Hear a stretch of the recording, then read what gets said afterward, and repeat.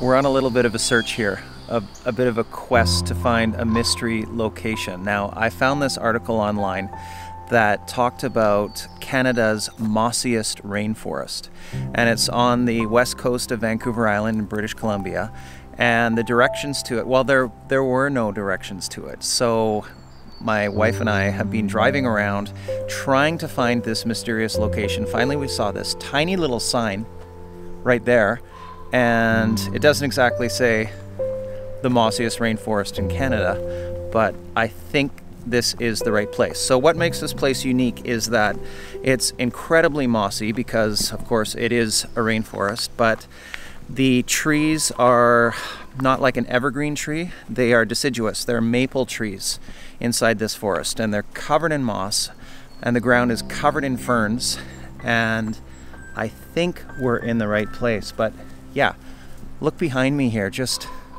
really incredible mossy, lichen covered, rainforesty type location. So I'm going to see if we can find something that's really photo worthy in this art form that we call landscape photography. But finding a composition is going to be somewhat difficult here. So we're going to walk and search and try, and through trial and error, hopefully I'm going to come up with something that is something that can be called a photo.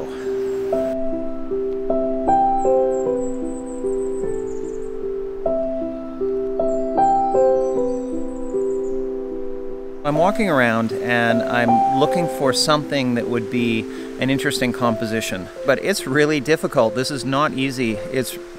It's difficult when you're in a dense forested type of environment to find something that is going to be a really interesting photo, an interesting main subject. And that's what I'm looking for right now. As I was walking, I could hear the sound of a river, and I just came upon a river that's directly in front of me, and there's some really cool maple trees right above me. I'm going to show you. Check those out. Just covered in moss, really green, and I think that something here has to result in an interesting composition. I just don't know what it is yet. Here's the really interesting thing. I find that my skill set is more along the lines of the science of landscape photography, like the camera settings, the photo processing, and where I am weakest is on the art side of landscape photography, because landscape photography is a science and an art. But who is good at the art side is my wife, and oftentimes we'll come to a photo location such as this one and I won't find the greatest compositions, but then she walks around with her iPhone and comes up with these amazing compositions, and then after the shoot is done, we're driving away in the car, and then she'll say, "Oh, look what I got." She'll show me this amazing photo, and I'll say, "Ah, why didn't I get that? Let's go back." So she has just found some kind of an interesting composition, and let's go check that out.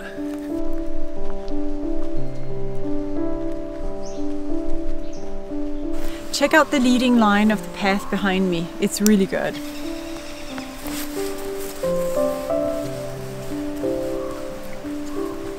Okay, we found a leading line. This will be our first setup right here.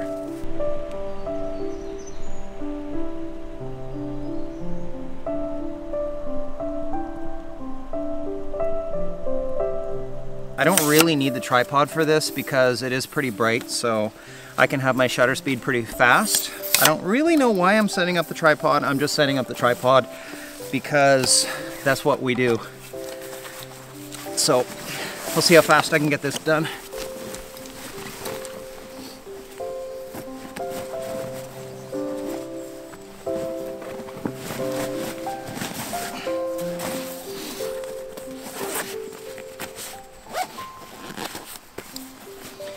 And right now I've got the 24-70 on the camera, but I want a wider angle. I should have brought my 14mm really wide angle, but the 20 is going to have to do. But I think with a 14mm this would have looked even better.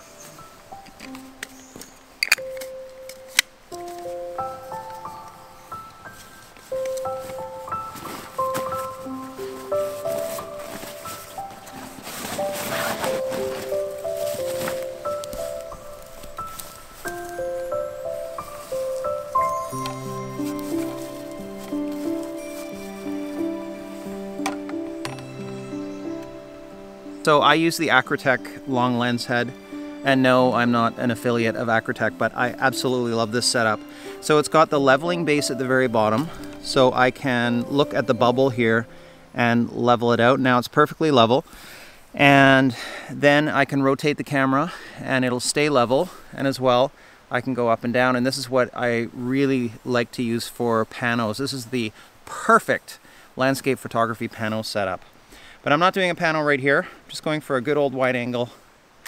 And I'm just going to throw it into live view just to kind of see what it's going to look like. And because there are a lot of lights and darks here, I'm going to use bracketing, and therefore I will create an HDR photo.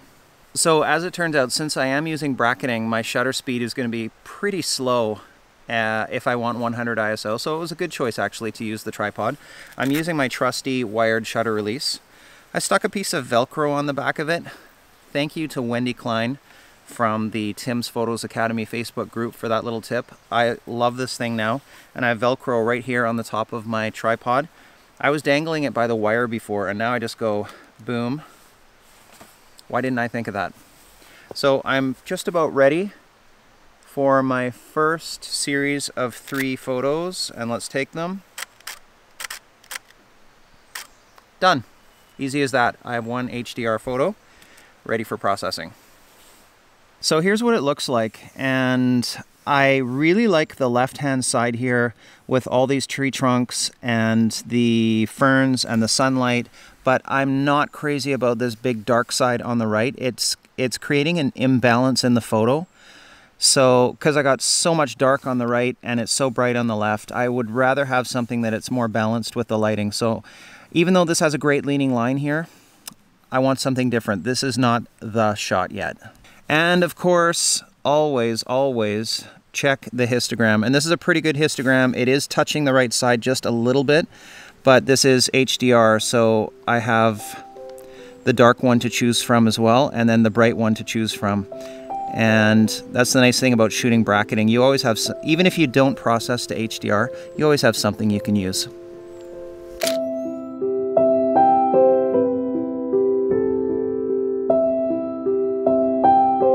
So when I saw Tim's picture, I was thinking, you know what, looking at it, why don't we make it a little bit more interesting in pulling the camera a bit more over to the left, as we're seeing more moss on this tree right here. And I know when you process the picture, it's going to bring out for sure more green, and yet again a different green than the lighter green we're seeing on the trail. Let's try that out.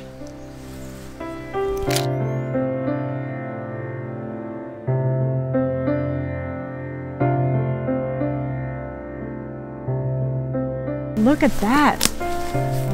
Amazing tree. Look at the moss, the color, the shades. Love it. Wow, this is so cool.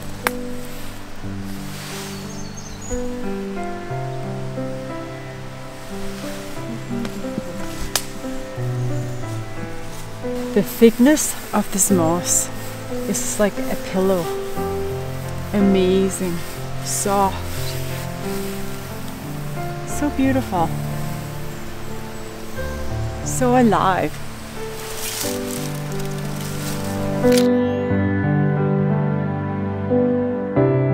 So it's still springtime. It's the middle of May, and the ferns haven't really grown to their full height, but they have a more of a fresher, lighter green color than they do later on in the summer.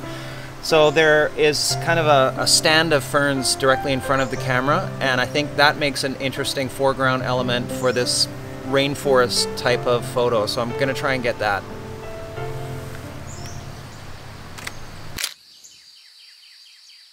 We just found this composition, which is nothing really special. It's just like there's no real one main subject, but it just speaks to me of rainforest and lush vegetation. So I just took a bracketed series of photos, and then I thought, actually no, then Leah thought that we should put a person into the photo to give that sense of scale. So I placed her on the left of the frame and had her looking up, and she's in the sunlight. It took a while to actually get her to position herself so that her face and head was actually in the sunlight, but I think this one shot will be really cool looking, especially with that HDR kind of processing. It'll be good.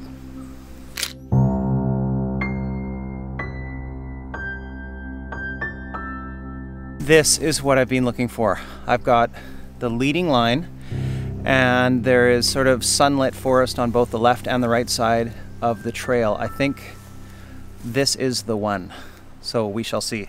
Now I'm going to set up and grab this.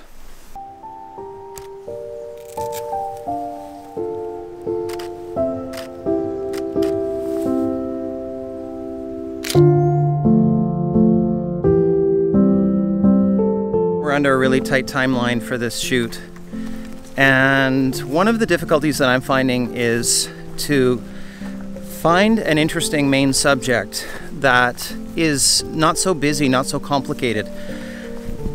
Minimalist shots typically win the day. And with this type of foliage, this rainforest, there's just so much going on. It's just busy, busy, busy. And that's why leading line shots are why they look so good, because they're simple. And that's really the trick, is to find something out of all this mess of rainforest that is simple and that is uncomplicated, like this plant right here. Or not. I couldn't really get a composition that wasn't simple. So yeah, finding a minimalist type of composition in this type of environment, not really gonna happen.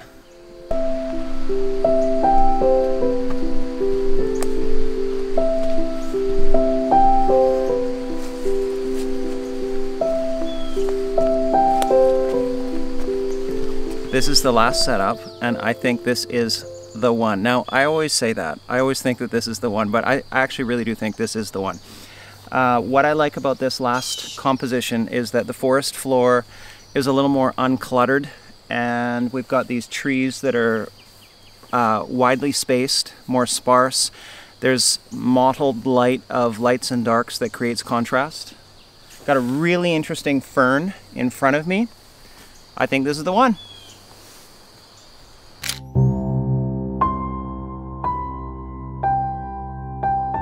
So we just relocated and found a really amazing place that reminds me of Lord of the Rings. It's full of lush rainforest type of ferns. All of the trees are covered in moss. It's hanging down, and there are a million different compositions here. It's like difficult to even decide where to shoot next, but really the trick is finding that one main subject that can be isolated from the noise of the rest and that will tell a story. So that's what I'm looking to do right now, but check this place out.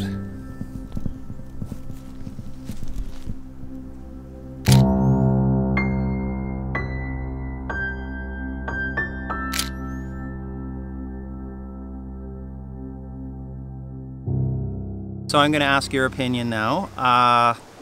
My three favorites, not in order, are number 1 and number 2